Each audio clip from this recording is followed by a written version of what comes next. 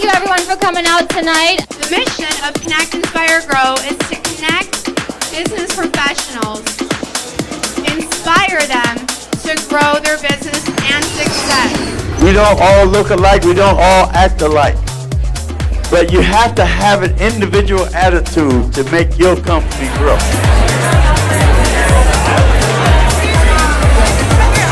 Charity organization based here in Chicago to support breast cancer awareness. We were founded 3 years ago in honor of my late mother. Remember why you started. If you can find that passion from your early years or why you got into what you did, you're going to be set, and that can be your vision going forward. Everything I've ever built has come from relationship building from that moment, turning that into becoming a promoter, one day a business owner, and to this day it lives on throughout our company. We do not exist without relationship building.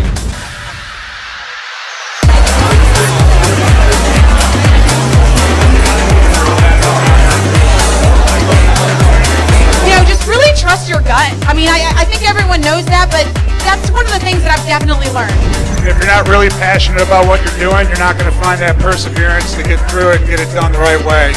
So really think about what's passionate to you and what gets you going, and get involved with something like that, because that's going to give you the duration to get it done.